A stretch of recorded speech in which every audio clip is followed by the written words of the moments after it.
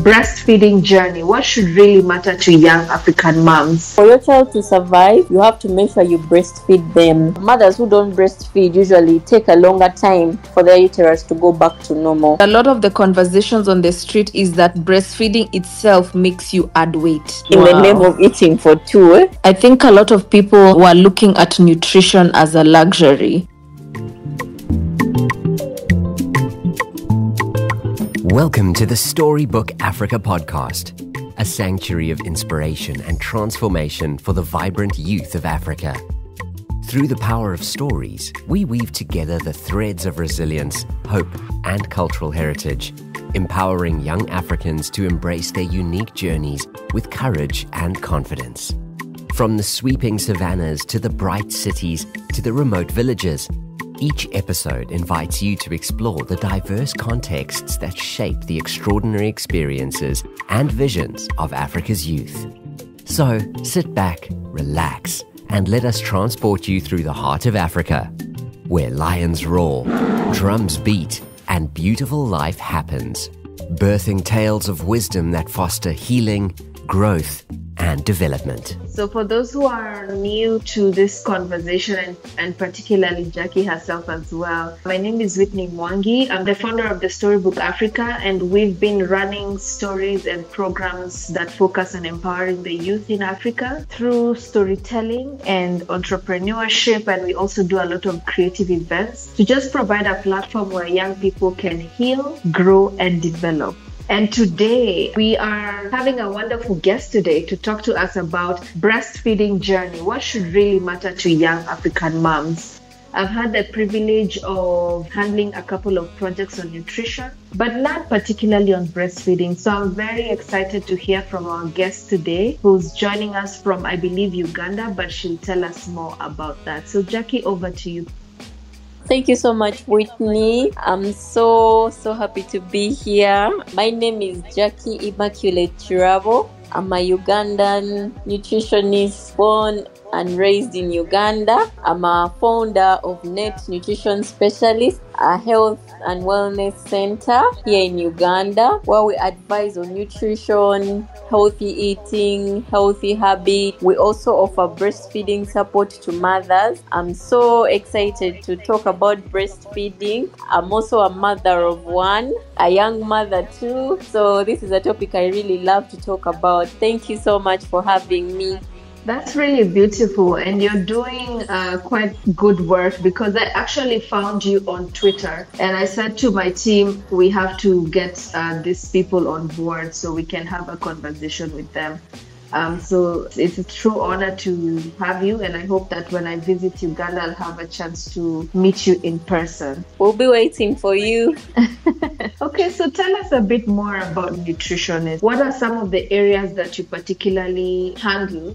And as far as the conversation of breastfeeding is concerned, how do you integrate the care for the mothers and the children as well in your nutritional work?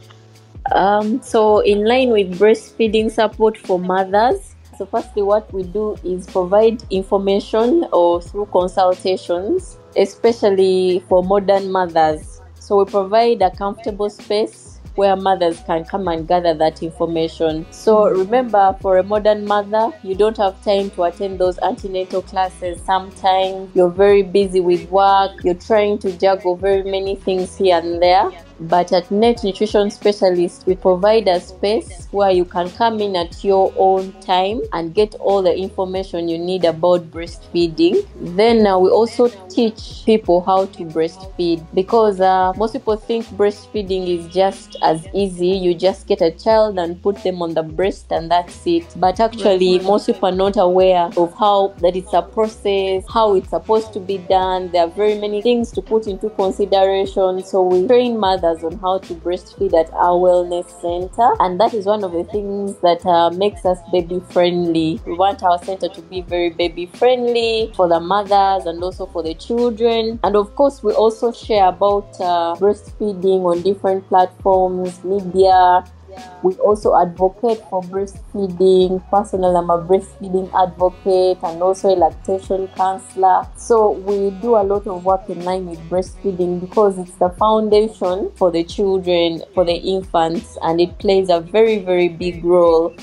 That's interesting. So I'm not a mom myself, but I'm definitely looking forward to this journey. And I hear you talking about how breastfeeding is not just, placing the breast on the, onto the baby's mouth, and also talking about lactation counseling. So all these are interesting concepts, and I wonder, especially looking at modern moms who you're saying they don't have as much time to come to antenatal care and those visits, but you provide a platform where they can feel safe and considered in terms of timing and space. What do you feel are the 3 benefits of breastfeeding, for example?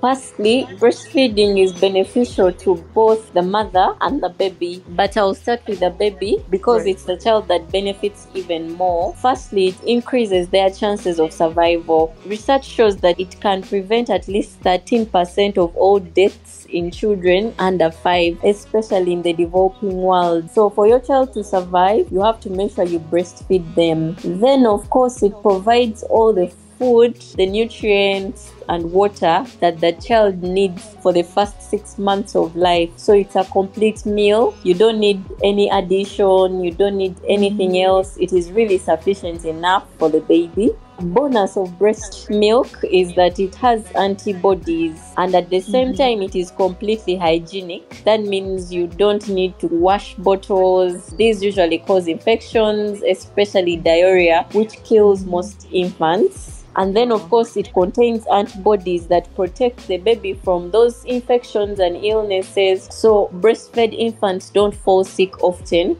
compared to babies that are fed on other breast milk substitutes. At the same time, it's very key for brain development because it contains fatty acids that are absent in the infant formula, at the same time also absent in cow's milk, which are the 2 commonest breast milk substitutes. When an infant is growing, one of the parts that grows really very fast is the brain, and breast milk gives those essential fatty acids that are very key for brain development. And that is why studies link breastfeeding to intelligence. As the child's or infant's brain is growing very fast, these essential fatty acids that are found in breast milk enhance the growth of those brain cells, and so the child is able to be more intelligent or perform better on intelligence tests if they were exclusively breastfed for 6 months and also continually breastfed up to 2 years. For the mother, it helps with recovery. One of the hormones that is produced during breastfeeding, called oxytocin, which helps the milk to come from the breast to the baby. That hormone oxytocin is very key also for repairing our uterine wall to make sure that your uterus goes back to normal. Remember, it's stretched during pregnancy.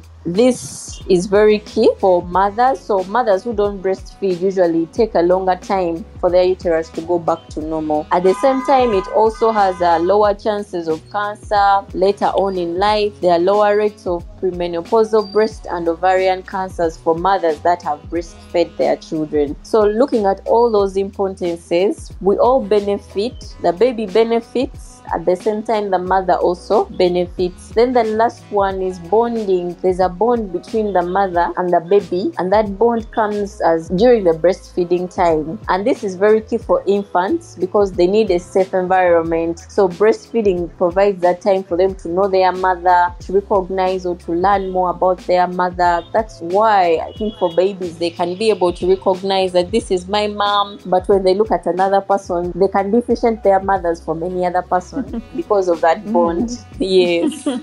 This is so beautiful, as you're speaking, for me to try and fully understand and contextualize. I'm imagining, the context of a baby and a mom. And my mom always makes fun of me because she says I breastfed until I was 2 years old. I did not want to let go. She used all the tricks in the book. She says she used soap, she used chili, but I was still the child who would even start crying for the breast in public, So it's wonderful, and I think we can tie a lot of psychological impact on the child as you've rightfully said, in terms of intelligence, the connection, the safety of the child, overall health and well-being in the long term, and surviving that critical period of under 5 to survive and see their future. So now we understand the positive side of breastfeeding. So what are some of the challenges that you see in your day-to-day life as far as breastfeeding is concerned?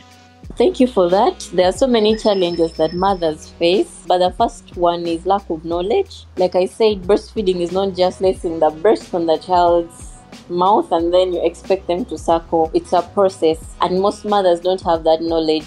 There's poor positioning in terms of the mother has to be well positioned, her back has to be straight. If your back is not straight, you're going to stop breastfeeding because you have back pain. And then of course, the way you also position the child, the way you hold the child matters. The child has to be held straight, and their neck should be facing the breast and not turning away from the breast. So most mothers are not aware of those positionings, especially for the baby, and it affects the suckling. If a baby is poorly positioned, they cannot suckle for long. So one of the biggest challenges mothers have is, my child does not like the breast, but it is because they have been positioned, they are so uncomfortable that they cannot suckle on the breast for so long. Some even stop breastfeeding because they say it causes a lot of back pain, my shoulders, and because they sit in very uncomfortable ways, they cannot continue breastfeeding for long. Now, if you have a baby who really enjoys her breast and then you're sitting in a very uncomfortable position, you're going to find breastfeeding very tedious.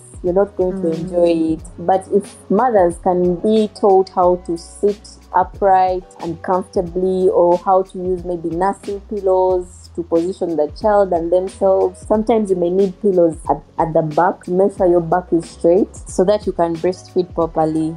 Those are some of the challenges. Then the other one is poor attachment. So like I said, it's not just a matter of putting the child on the breast. Our breast has a dark part, that part which is darker than the other part of the breast called the areola. And then we have the nipple. When we are talking about poor attachment, most mothers attach the baby on the nipple. Now when you attach the baby on the nipple, that areola part is where the breast milk is stored. That's where the milk ducts are.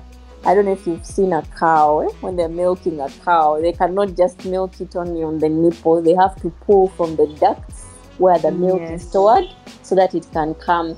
So most mothers are not aware that when they place the child and the child is on the nipple, they cannot get enough breast milk. They need to place the child in that their mouth is around that areola, that dark part on the breast, and then they pull the milk from the milk ducts, then it comes through the nipple. So poor attachment or poor latching, that's how they call it.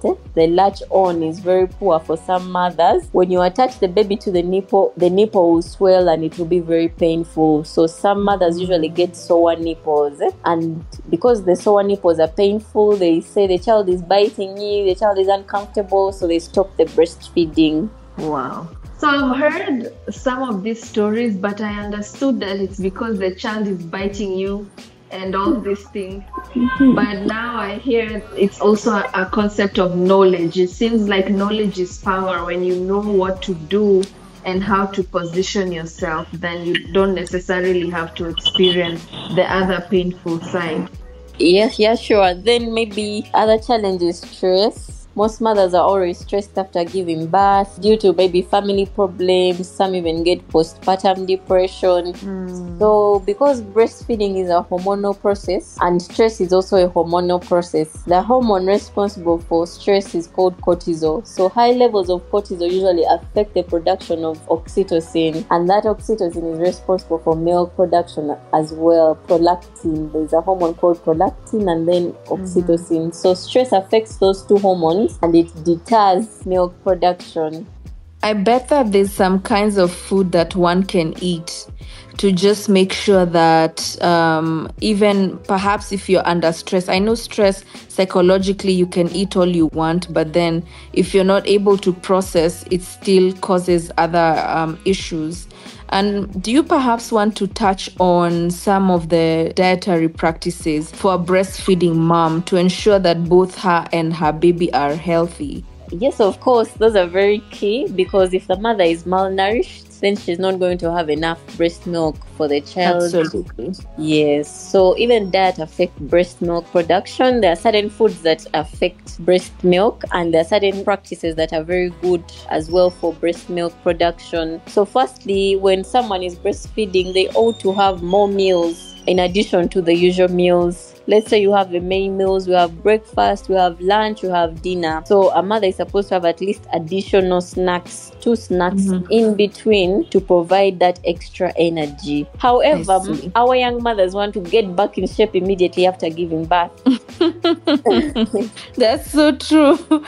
They're running away from eating adequately to provide for breast milk. I want my tummy back immediately. So the first thing is, do not rush for a weight loss. Breastfeeding itself burns calories. Right. Yes, but provide at least healthy carbohydrates that are not overly processed and that are foods that are not high in sugar. Yes. This is very interesting because, as I mentioned, I'm not a mom, but a lot of the conversations on the street is that breastfeeding itself makes you add weight, which now, from what you're explaining, does not make any sense. Those are some of the misconceptions about breastfeeding. Yeah. So the only way it can make one add weight is if you eat excessively, more than you need. Right. Yes. Okay. Even as we want five meals per day. Right. We would want foods that are from healthy sources. Right. Yes. Healthy alternatives, I can say. So in the past, our mothers, what they used to do was have given birth, then they have a full jug of porridge. This is in Uganda. In Uganda, we really have a lot of food. So when a mother's just given birth, they call them a nakawere. So those nakaweres, they would have like katogo. Katogo is like food, matoke, and either beans or peas or groundnuts or even beef. So in the morning, they'd have like a big plate of katogo and then add like a jug of porridge. And then like at 10, they're having the similar meal. And then lunch, they're given like 10 carbohydrates. So someone all bulges up and becomes really obese in the name of eating for 2. That's why people link it to breastfeeding, but actually our diets were so bad. Right. But the other key factor is hydration. The mother has to drink a lot because remember, this breast milk, it's liquid. Right. Yes, so we need optimum hydration. I personally usually recommend warm water throughout the day, at least 8 cups of warm water, because it facilitates the let down process. It facilitates the milk to flow, that warm water. Yes. And then, of course, including lots of fruits and vegetables because of their nutrient quality. We need a lot of nutrient-dense foods. So the problem our mothers did is they were giving a lot of carbohydrate, only one food group. Yeah. Yes, and this would make the mother pack weight. Yes, so we need a varied diet. We need lean protein, lean beef, lean chicken, lean fish, and we need even this protein in higher quantity because it facilitates the mother's healing. Let's say I've had a C-section, I need to heal. Even with normal birth, sometimes you have what we call an episiotomy, where they cut a certain part down there to facilitate the child. Right. Yes, so for healing purposes, we need quality protein. We also need our carbohydrates, just that they don't have to be excessive. Right. It's very interesting because I think a lot of people were looking at nutrition as a luxury. But as we go on, it looks like this is information and advice and a kind of a care and consideration that we need for our day-to-day lives. Because even as you mentioned the list of how balanced the diet should be, I'm thinking about my diet. Right in front of me, I have a very big cup that I was just taking tea and some kind of thing. One side is coconut, the other side is chocolate. So for sure.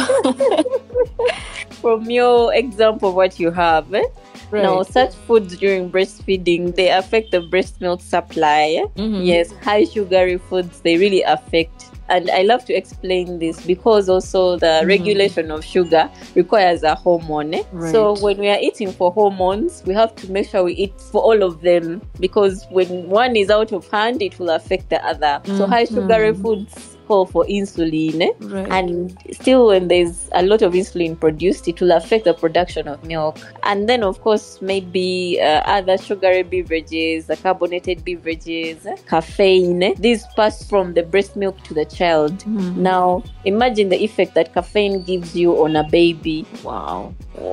Yeah. That is insane. Don't you just love stories? Stories shape how we understand the world, our place in it, and our ability to change it. We are all products of our backgrounds, perceptions, and experiences, which form how we interpret the world. So we all have unique stories to share. You too can inspire the world with your story. The Storybook Africa accepts stories under 3 categories all year round: Young and on Fire, Note to Younger Self, and Dear Diary. You can also join us to transform the lives of youth in Africa by 1.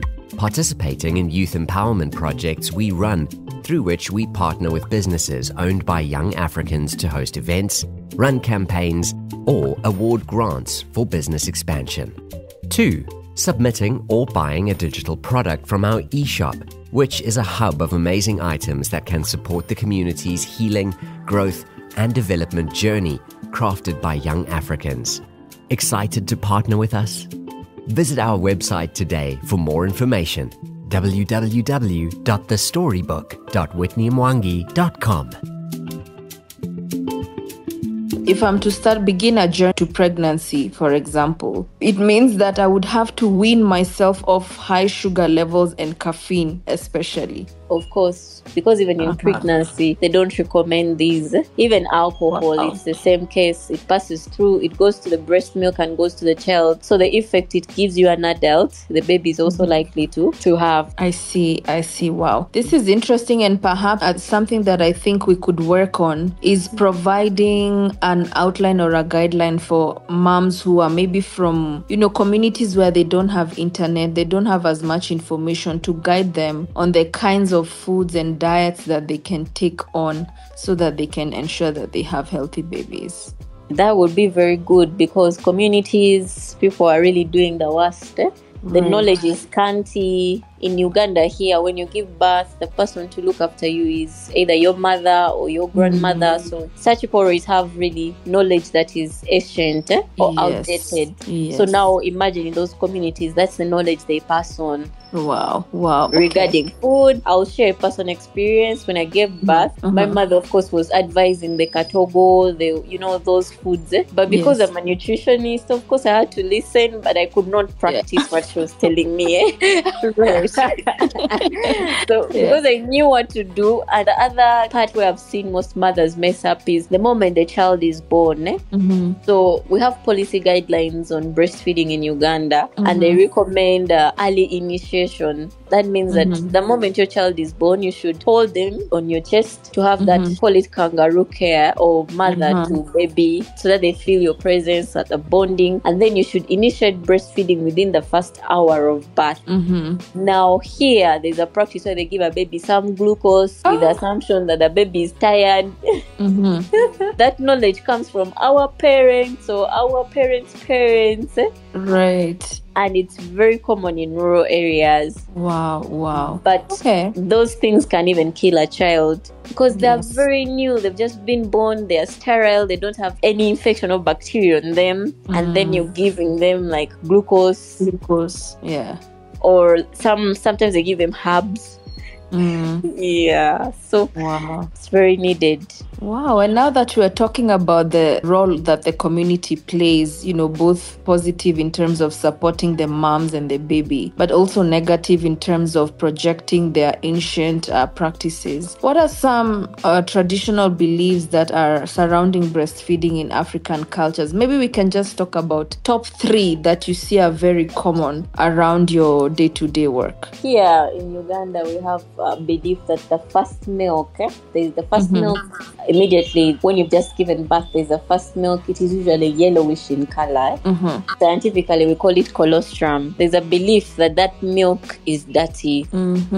Yeah, and so the mother is supposed to express it and throw it away. They shouldn't give it to the baby. That explains why they give them things like glucose. They're waiting for the clear white milk. I see. Wow. Yes. I don't know if it's the case with other cultures, but that milk actually is very, very nutritious. What gives it the yellow color is vitamin A. It also has vitamins, it has antioxidants, it has antibodies, and it's actually referred to as the liquid gold because it's like the first vaccination for your infant. That means it's going to prevent them from falling sick. Yes, but now imagine culturally they tell you to throw it away because of the yellow color, so they don't understand the nutritional bit of that milk, that it also helps with the child's digestion. So God has a way He created things that they are systematic. Yes, I agree.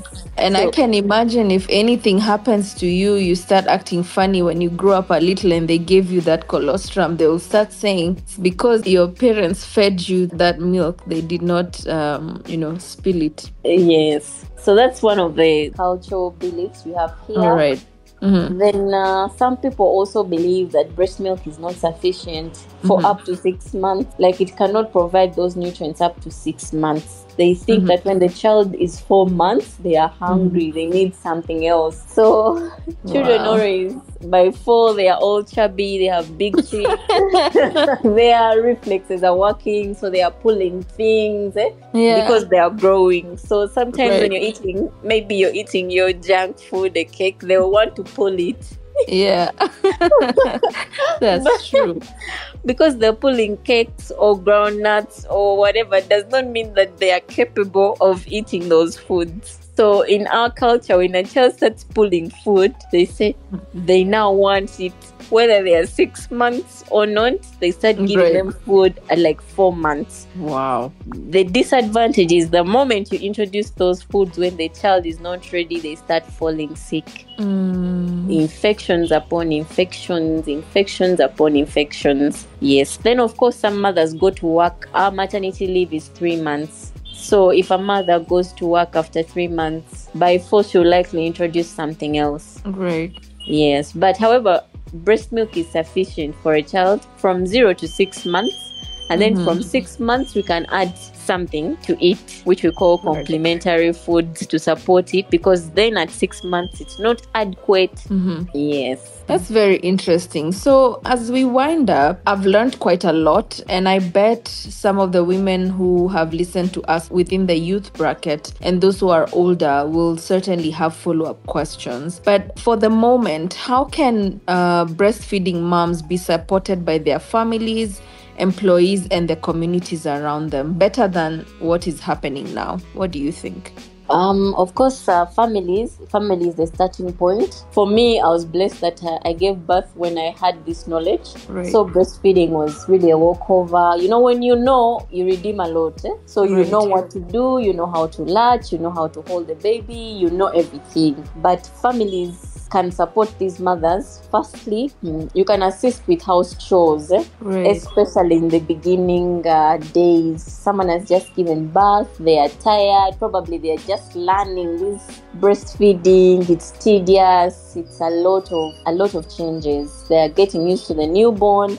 Then again, they have to cook, they have to clean, they have, all that housework. So you need support from your family. You need someone to do this other work so that you focus on the baby. Fathers can assist by providing, of course, financial support. Like we said, stress affects breast milk production. Now imagine a mother who has just given birth and they are worried of what they are going to eat, where they are going to get money from. I know ladies that go back to work after 1 month, especially in the informal sector. The reason their business has to run, they have to cook. I have a lady who prepares for us food. She gave birth, and then after 1 month, I saw her back to prepare food for us. And I asked her, "You're supposed to be home with your child." She told me, "Who is going to give me the money?" Wow. For those 3 months, who is going to give me that money? So husbands should be able to provide finances so that the mother can focus on healing. Firstly, she needs to heal, and then also the baby has to be breastfed. And then the emotional support. I've had counseling with some mothers. Mothers are overwhelmed and they don't know how to explain to people that this is a new experience to me, and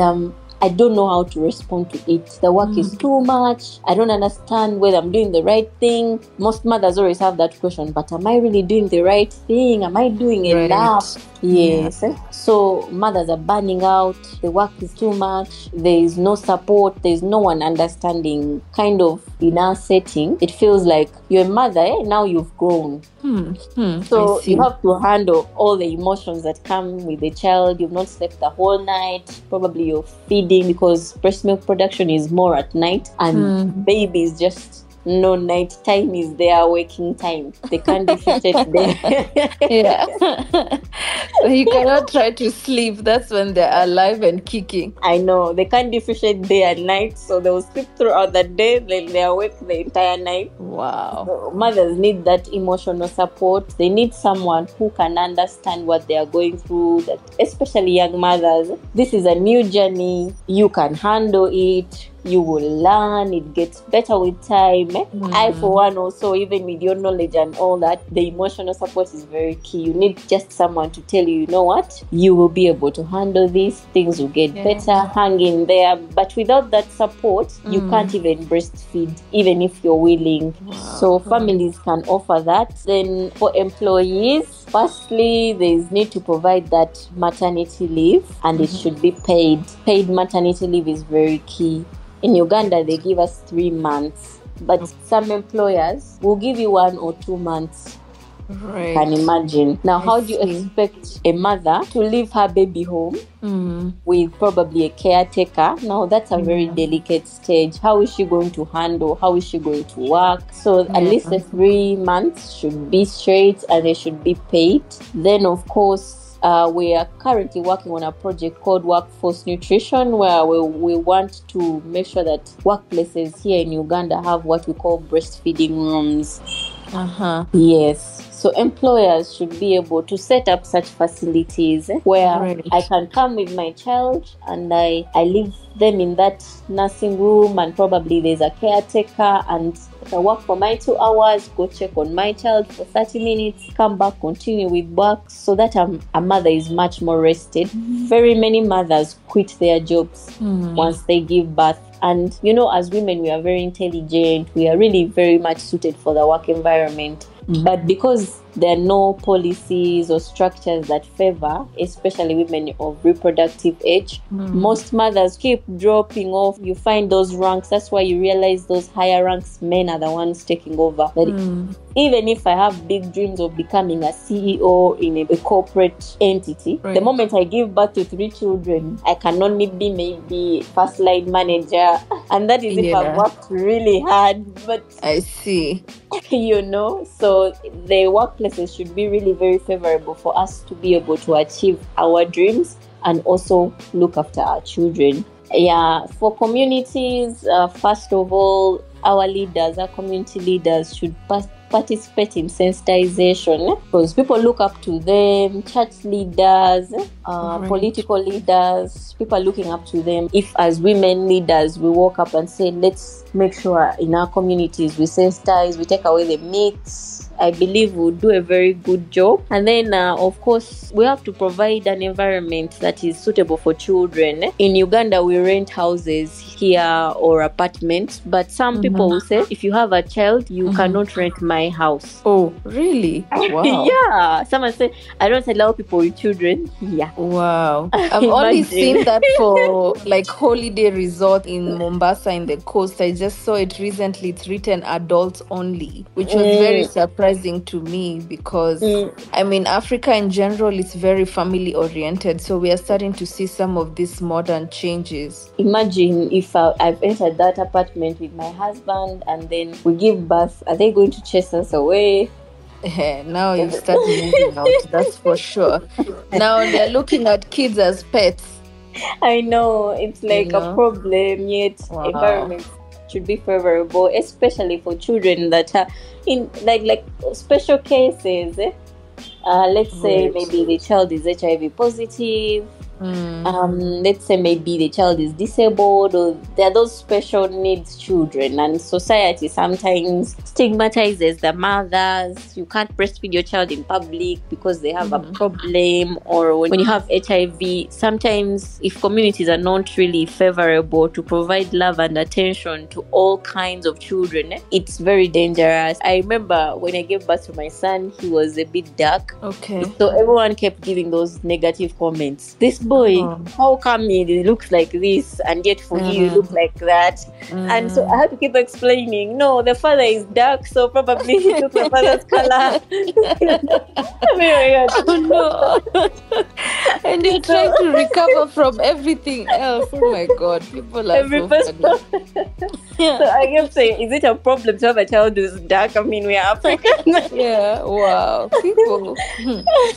So I thought I was the only one until I sat in a group of mothers, and they were all like disturbed by the comments people give when they visit their children. This child doesn't look like you. This child is... So the mother can get stressed.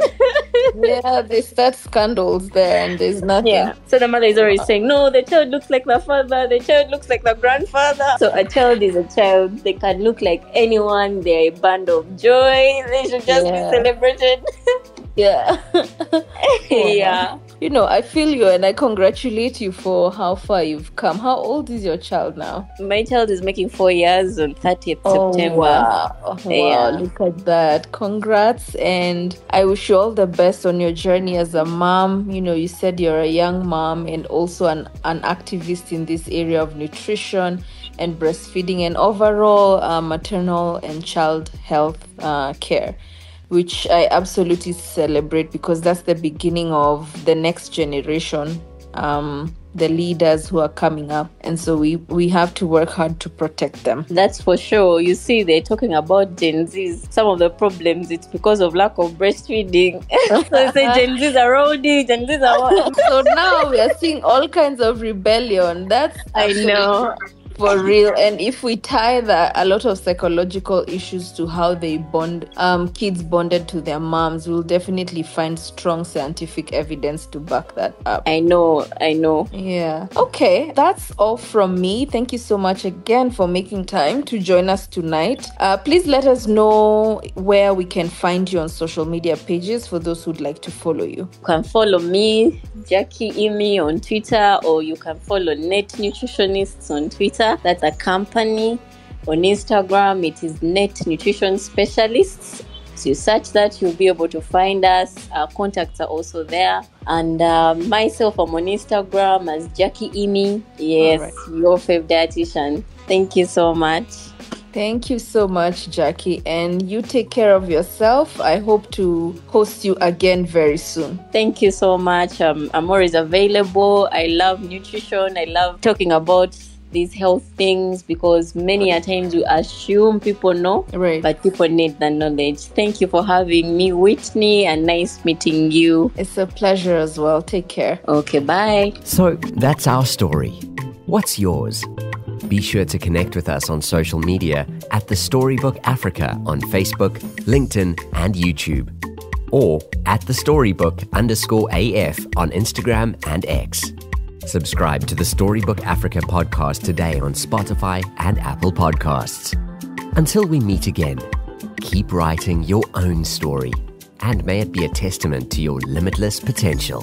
Hakuna Matata for now, and remember, your story matters.